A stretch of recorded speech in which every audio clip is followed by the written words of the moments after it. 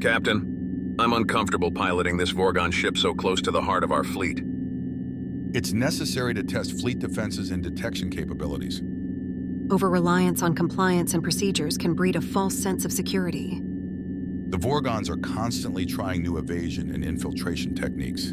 The only way to know for sure if our defense in-depth blockades and sensor networks work is to test them. But why do the test right in the heart of our defense network? Fleet Command wants an inside-out assessment of our most strategic capital ship wings. We are going to simulate a breakthrough in Vorgon penetration techniques, as well as the Vorgons working with fleet personnel who are double agents. Look, we are coming up upon the GTA Loki and her sensor blind spot. Crew, commence operation. Assume breach.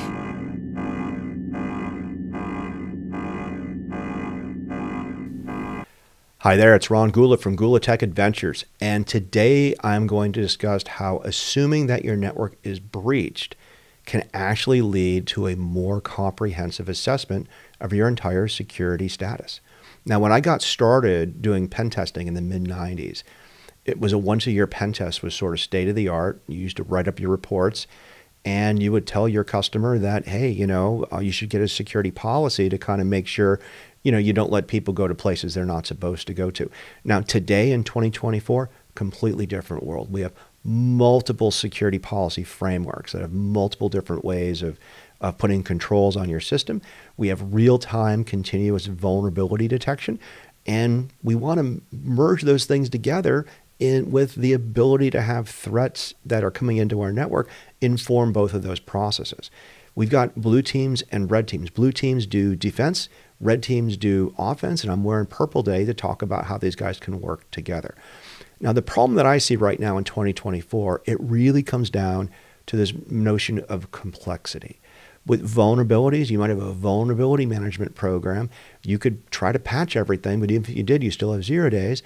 And even if you did, you still have the ability to have a malicious employee on there trying to go to places they aren't supposed to go to. I'm not saying, obviously, as the guy who co-founded Tenable, I'm not going to say not to do vulnerability management. It helps, but it's part of the puzzle. On the other hand, you have these control frameworks out there. Now, these control frameworks, like the payment card industry, you got CMMC, you got the NIST cybersecurity framework, you've got so many different, you got the MITRE ATT&CK framework, right? Each of these frameworks is broken up to different types of controls.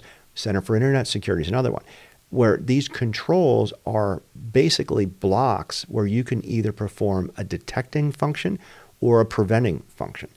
A password is a control. Requiring passwords to have a person who's logging into a system, do some sort of authentication is a type of control. Two-factor is a stronger control. Now, these controls become very, very overlapping. And I'm going to go into this a bit further, but a really interesting discussion is the difference between network access and network authorization, right? I might have access to the web server from a network point of view, but I don't have a password to log on because I'm not authorized to do that. In a perfect world, all of these controls would have uniformed access and authorization for everybody on the network, and we would be just preventing and preventing and preventing. But the reality is, because of complexity, we have this gray space where we're going to audit and log and report sometimes, and at other times we're actually going to prevent and try to enforce that. Now, recording this in June of 2024, there's another really big thing going on. We're under attack right now by people who are trying to bypass our controls, and it's the AIs.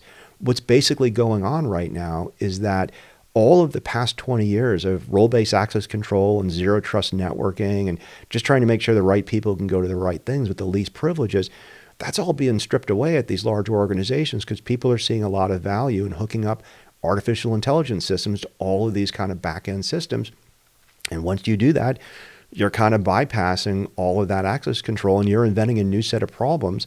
I've done other videos in the past where it's almost like you're going to need an AI to audit and interpret the results of the AIs that hooked into your entire organization. It's also going to make it a lot easier for adversaries who have implants on your network right now to basically do what they need to do just by doing queries to the local AI, they are not going to have to transfer petabytes of data if they can just talk to your local AI and exfiltrate the results of that query, over DNS or that sort of thing. So what are we to do? Well, what are we to do is we are to assume breach, and we are to assume breach from the point of vantages on our network where we can test it to see if the controls that we have in place actually do anything. So there's a couple different things that are going on in this field right now. Now, Gartner recently came out with something called the Continuous Threat and Exposure Management framework, where they actually try to put CTEM in the middle of your GRC, your business controls, and your threats. And this is good. I like this. I kind of like to think that we were doing this at Tenable a long time ago.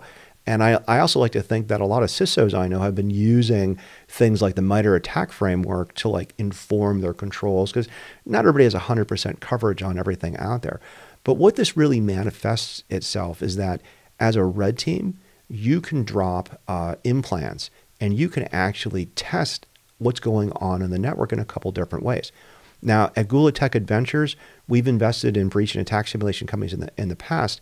The leading one in the market right now is a company called Scythe. So I'm on the board there, full disclosure. Scythe is a great tool where you can literally come in, and it's almost like a command and control attack tool designed to test the controls and the efficacy of your detection systems, whether it's an endpoint tool or even a SIM, a SOAR, or even a network intrusion prevention system. So Scythe allows you to do a lot of that kind of stuff. And I'm going to be showing Scythe in some of the examples right here.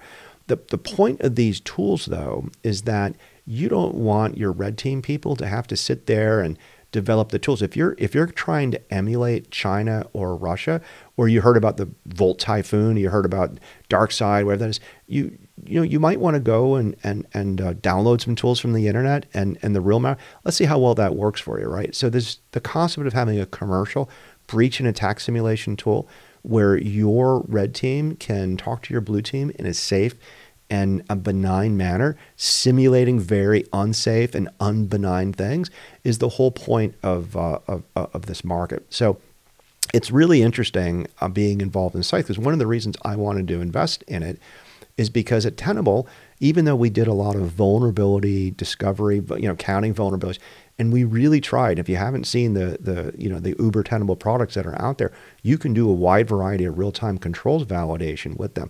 Most organizations who approach vuln management don't have the mindset that a control or a lack of control is a vulnerability.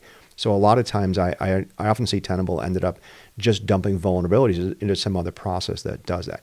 I wanted to invest in Scythe because we had the ability to really test security from a completely different point of view. Basically, drop some implants on the network, do some things, and see if they are detected or prevented.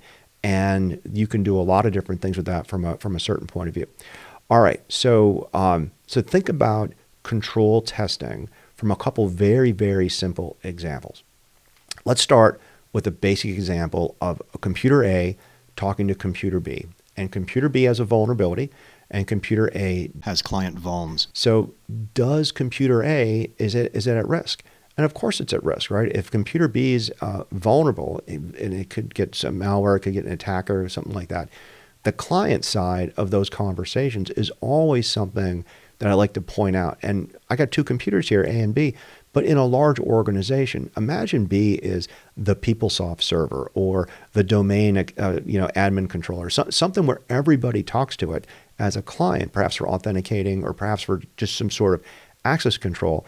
If those clients can then be compromised, I've always considered clients that talk to servers kind of an extension of the server.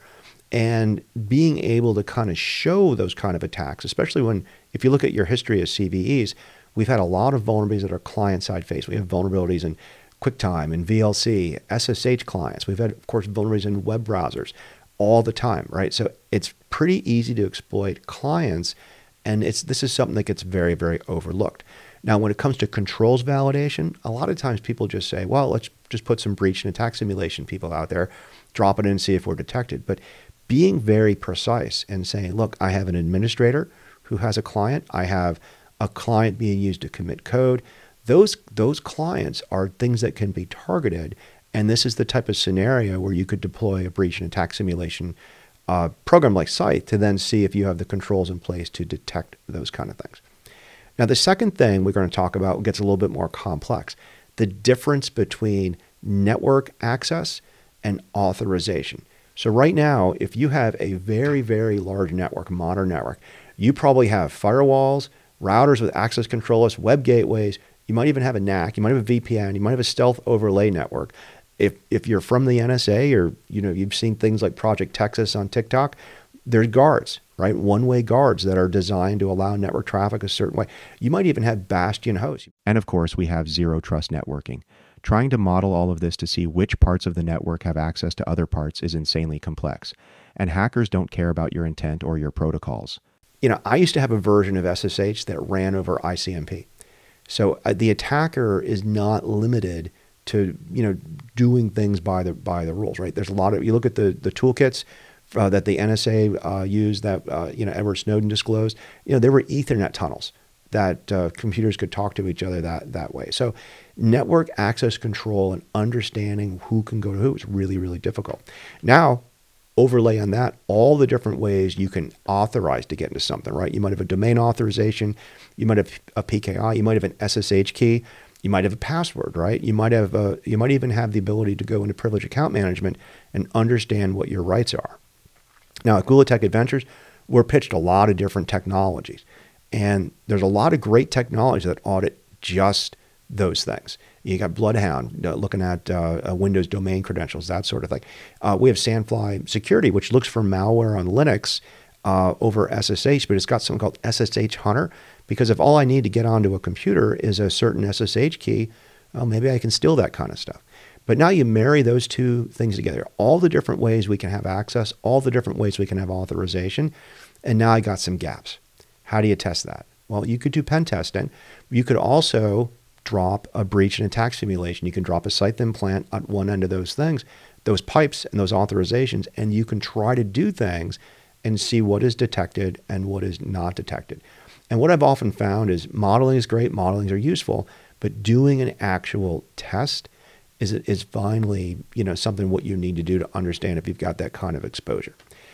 Now, the last scenario you can do with these breach and attack simulations is just all the different scenarios that you hear about, right? So, do you want to simulate that there's a backdoor in code that's being updated that you download? I patched VLC in my open source video playing software. Is there a backdoor in that? Well, how do I test that? Let's drop an implant. Maybe the vendor comes in and plugs in on authorized. Well, let's test that. What about a hostile employee? What about an employee using a BYOD laptop? Do they have the ability to break in and do those kind of things? So all of those kind of typical scenarios you hear about from pen testers in the war stories, you can simulate all sorts of stuff like that with a breach and attack simulation, such as Scythe. All right, so then where do you start? A lot of times when I pitch Scythe, when I pitch breach and attack simulation, when I pitch, how do you go beyond patching and controls? I'll have some CISOs who basically will say, look, I'm too busy, right? The red teams are causing me too much work. I'm there. Well, that's true. And you might be in a life cycle where you are not ready to do something like this. You might just want to do it and just see how well you're detected. Maybe you just want to test your MDR, that sort of thing. But Gartner actually, as part of their CTAM here, Gartner actually says that if you are moving to do this type of testing, you're in an optimized type of category.